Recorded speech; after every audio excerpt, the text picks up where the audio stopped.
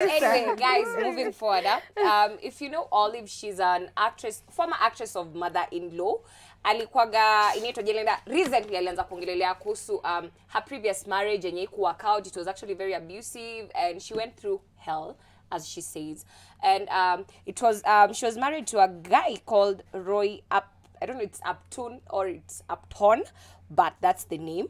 And she was talking about the way like the guy was able to like hide his true nature, his true colors when the friends were around, when the family was around. But the time it was just na Olive like ilikonga man, iyo nyumba ikaliki. So it's very sad. Me always stand for one thing.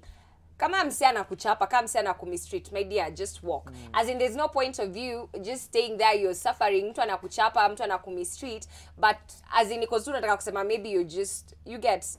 But mse yote mwenye na kudisrespect in any way, akisha kupiga kofi, na alisema yake pia ilianza tu mara kwanza alipigwa kofi, but akaanza kujekelea na feel yeye mwenyewe ndio amemkosea, maybe yeye ndo ameprovoke the husband to beat her.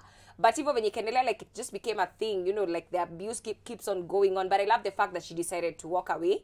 And me violence, man, tembea. Yeah. Billions of people in this world, you'll find someone else who will treat you better. Just walk. And you know what? I really feel like this is actually a topic we should actually have on our show, because the most surprising thing these days is just to find how many young people are in abusive relationships, and it goes either way. And I really feel like this is happening. It's so rampant in our community. A lot of women are so scared to speak about it. I know so many young ladies who are in abusive relationships, and I really feel we need to talk about this on its own as a topic. And we actually have a video. Yeah, Olive. So let's watch. In my case, of course, it became crazy as he took, like I was saying, as he took over my finances. Like if I send my mom money, he'd be like, "So you're sending money to your mother?" Cause of a fight, which would turn violent, you know, crazy and whatever. But there's a scenario that happened in my life that I remembered my dad being in the same position over my mom. And this guy was in the same position over me, and he was really like, you know, graphic again. And that's when I was like, Idah, this motherfucker's gonna kill me one day. And that's when I left. I parked. Actually, I did not park. In all, God is my witness. I was going to work. I showered in the morning. I dressed up. I picked my handbag. I walked out like I was walking to work, like I was going to work. And I never came back since.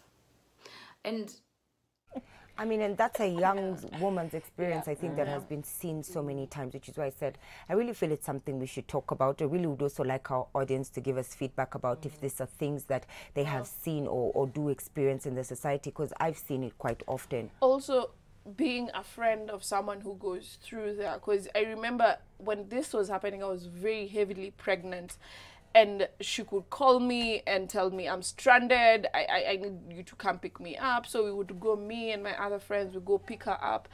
And you know, we are all there, we're wondering what to tell her, what to, you know, how to explain to her, because none of us has even experienced what she's going through. But it's actually, funny enough, it starts with the finances. It starts there.